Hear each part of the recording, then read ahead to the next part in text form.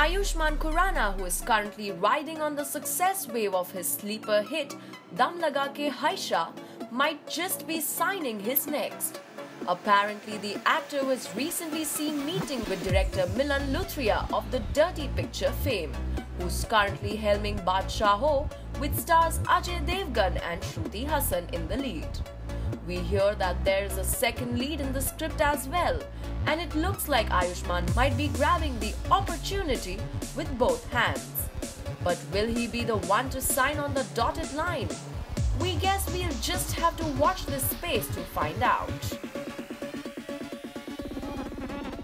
For more hot scoops, log on to www.filmfare.com and don't forget to follow us on Twitter, Facebook and Instagram.